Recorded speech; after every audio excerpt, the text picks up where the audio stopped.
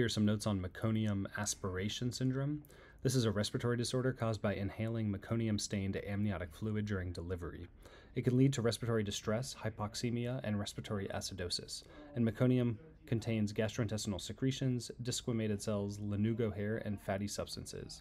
Its color comes from bile pigments. It's black to green colored, and intestinal meconium begins in the first trimester.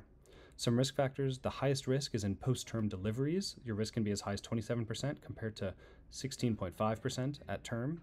Some ethnicities, like Black and South Asian. C-sections are high risk, low Apgar scores, maternal fever, intraamniotic infection, breech deliveries. The pathophysiology involves fetal stress that triggers meconium release in the intestine and increased peristalsis and anal sphincter relaxation. Some causes may include umbilical cord compression or hypoxia. There are some signs. You'll have meconium-stained amniotic fluid and respiratory depression in the baby.